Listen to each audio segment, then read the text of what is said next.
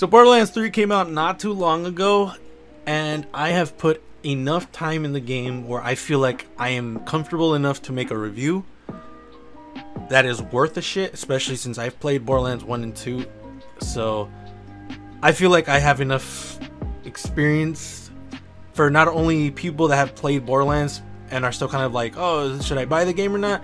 I feel like my opinion will help you in some sort of way, but I will also be objective as possible. So if other new players get into the game, they're not gonna be like, did I have to play the first or second one? Honestly, no. So let's get right into it. So like I said, I grew up playing Borderlands 1. I was a teenager when that game came out, and I remember it like it was yesterday. Loved it. Played as Mordecai. Thought he was cool as shit. Still think he's cool as shit. And honestly, not a lot of bad memories from Borderlands 1. I think it was just great the whole ride. Beat the game, and then I picked up Lilith. Beat the game with her, and then I picked up the game with Brick and Roland, and never beat the game with them because I didn't like them. I did many farms for that game, but after a while I kind of moved on to another game. Borderlands 2 comes out. The hype around that game was great. Like, it wasn't Borderlands 3 level, don't get me wrong, but it was, oh my god, the hype for that game was wild. Game comes out, immediately go to Zero because I'm an edgelord. Loved him, beat the game with him, thought he was cool. Went to Maya, beat the game with her, loved her, fell in love with her, just played Maya, forgot who Zero was, loved the game. Picked the game up with Salvador, thought he was great, almost beat the game with him. Played Axton, didn't even get to level 5, thought he was ass, didn't like him. And yeah, I played a bit of a prequel sequel. Didn't even beat the game with any character because I thought it was boring. That was really ass. I didn't like it a lot. I'm not gonna lie, it's the worst game I've ever played from a Borderlands perspective. Played a little bit of the Tales of the Borderlands. I know who the characters are and whatnot. Just never really wanted to beat the game until I found out that Scooter dies in that game, which immediately killed all my fucking vibe from that game. So yeah. We get to Borderlands 3. The hype for this game has been unreal.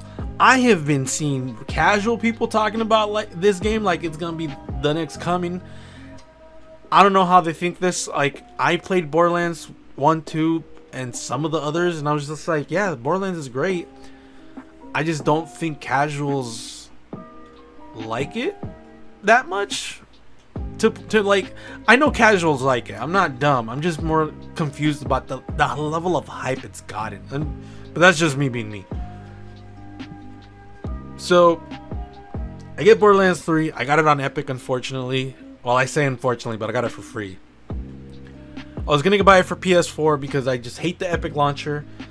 But after my friend was like, you know what, Tony? I'll just get it for you, and I'm like, nah, it's fine, dude. Like, I'll just get it for PS4. He's like, no, I want to play with you. I want, like, because I have a group, my Destiny group.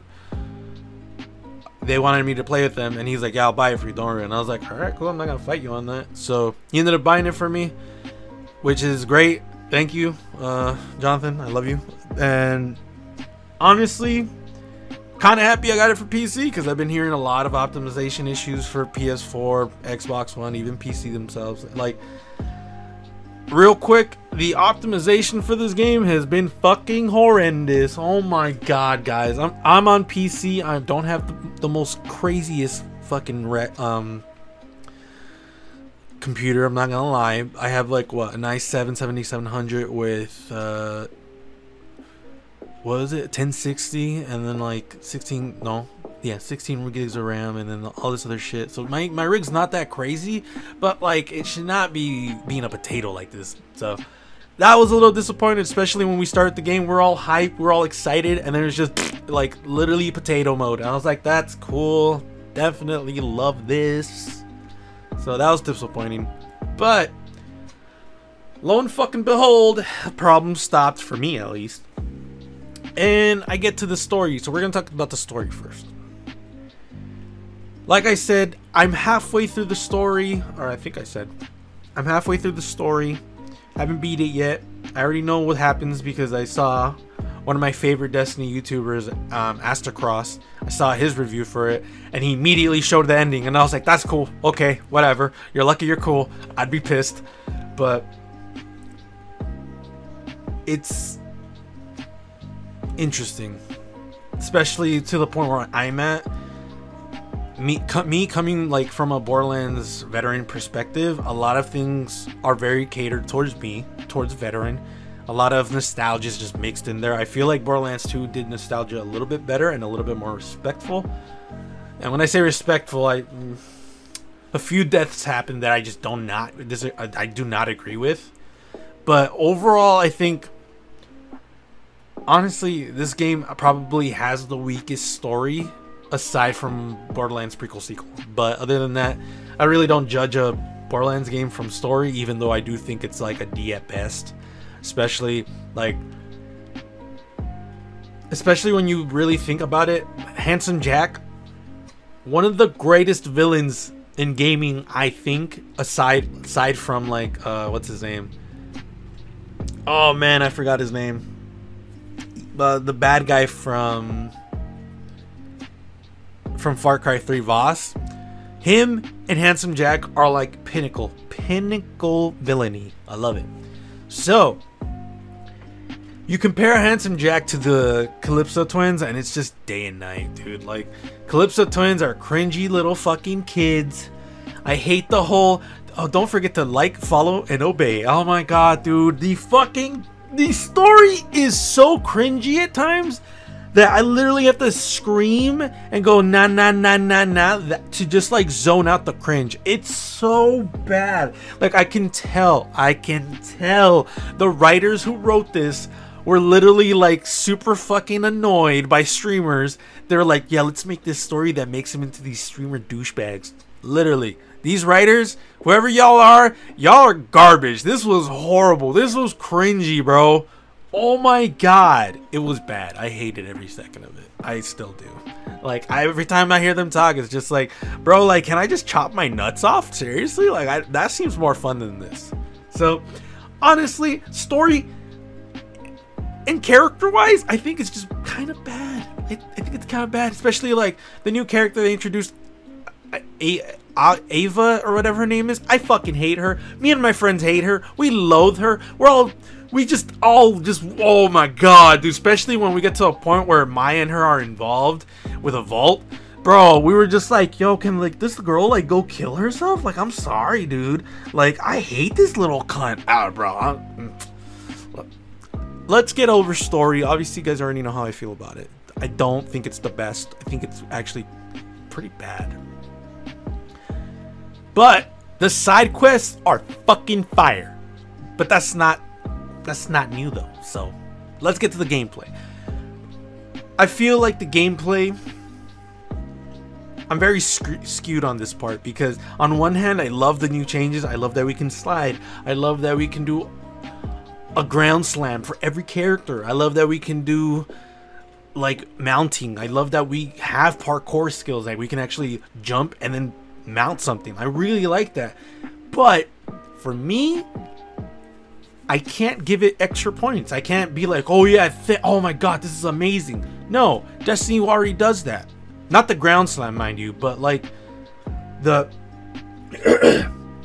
the sliding, the mounting on things. That game, Destiny already does that. So it's not like, oh my god, they're like doing new things in the industry. No, they're literally copying Destiny 2, which is not bad. I'm not even saying they're copying Destiny 2. I'm just saying they're evolving to the point where you expect that type of shit from any other first-person shooter.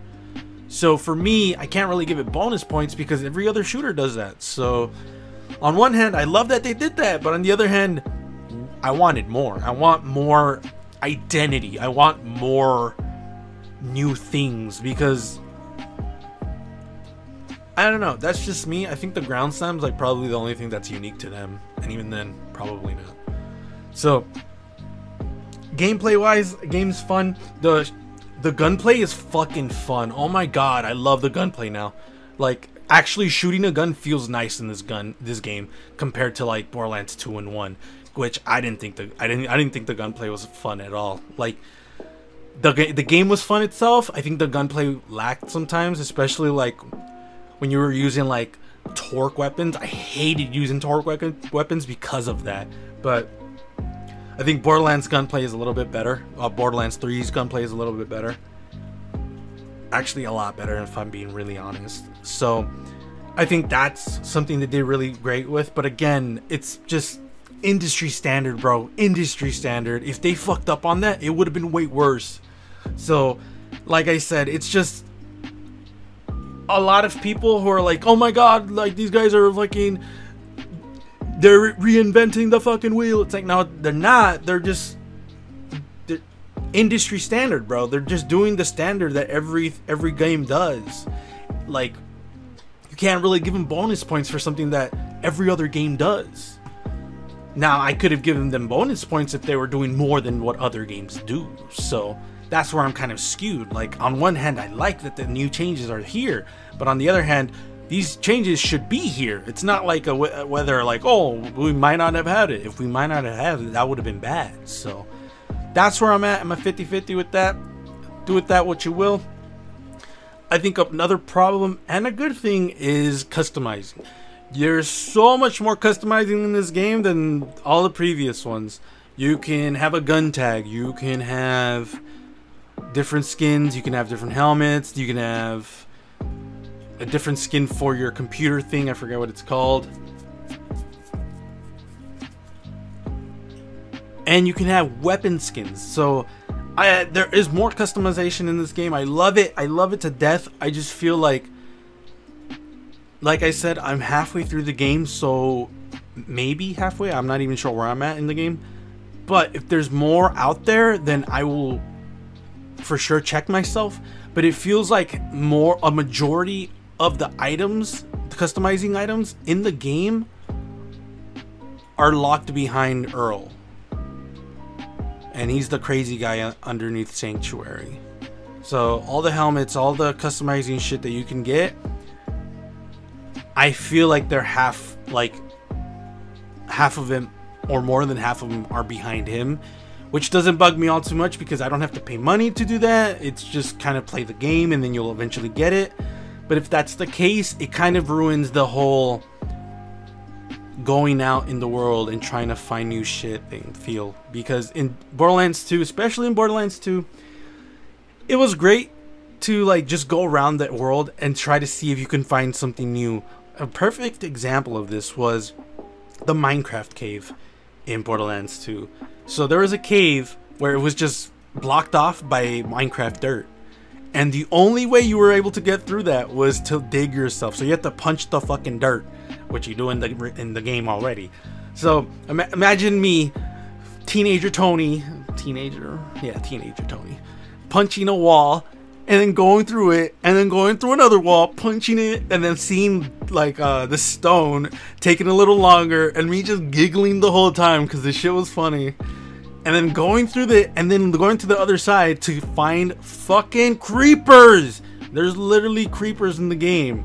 And then after killing all the creepers, killing the big creeper, the main one, the big cheese, to find out he drops, it wasn't a legendary if I remember correctly, it was a purple, but it was a purple fucking shotgun that shot fire or whatever. I don't remember what it shot actually, but it was like little blocks and it was hilarious.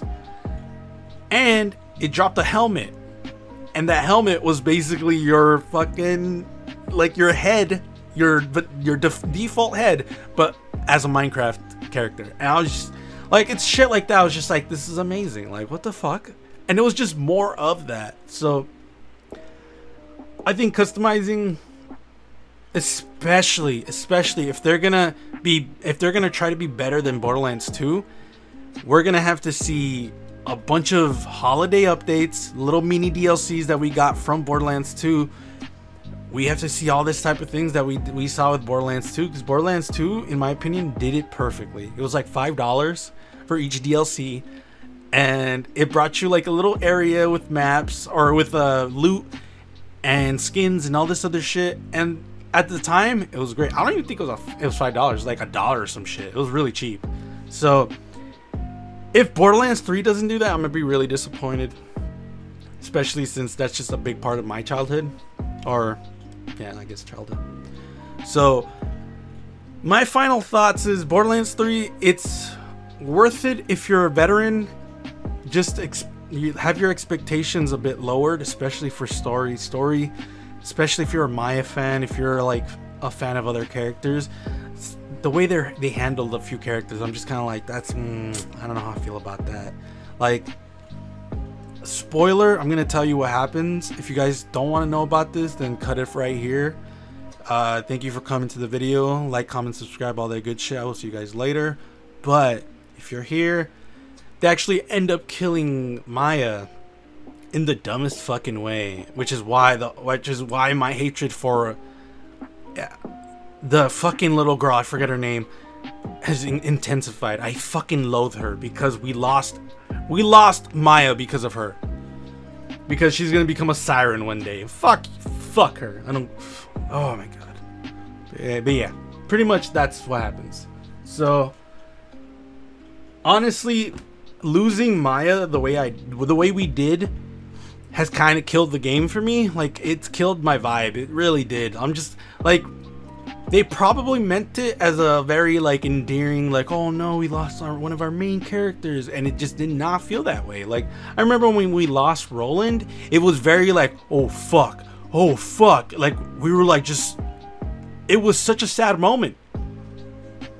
Here it was not, because the fight that happened was just bad. It wasn't even a fight. It was just kind of like, okay, I'm gonna take the little girl, and then Maya was like, oh no, I'm gonna take your brother, and then the girl's like, oh no, you have my brother, okay, I'll let the little girl go. And the brother was like, hey, I can take her power because I'm a guy siren. And then that's it, she died. I'm like, what the fuck? It's like the way they handled that was so like subpar. Like, these characters obviously have plot armor on, bro. And what hurts the most is that like sirens are just becoming so trivialized. Like, there's the Calypso twins, who are like brother and sister sirens. There is Maya and Lilith, but those two we already knew about, plus the other one, the new character Siren, which she's a character we already expected a siren. So those three are fine. The Calypso twins being sirens, I'm just like, that seems a little iffy, bro, especially when it's like, what, so we have 5 sirens right now: Maya, Calypso twins, Lilith, 4 no, and the new character, 5. Then we find out the fucking what's-her-face, the crazy scientist, ends up being Tannis, is a fucking siren as well. So 6. There's 6. I'm just...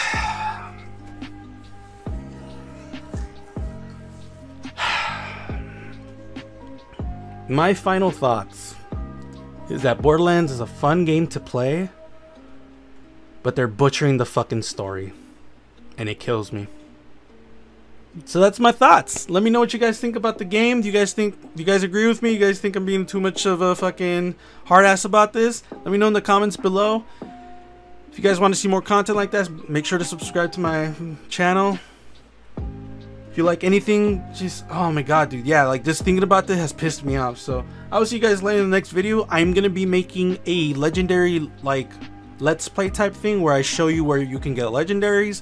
So make sure you comment on what you think about that. Other than that, I will see you guys later.